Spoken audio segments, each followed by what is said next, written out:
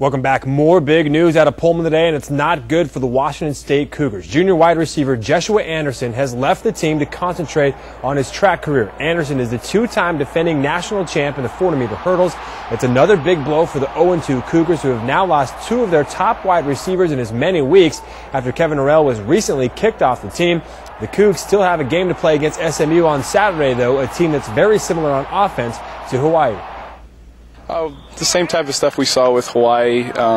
We look at it as an advantage. 2 weeks preparing for the run and shoot offense. So, we're more accustomed to the speed of the game and what they're going to try and do in different coverages.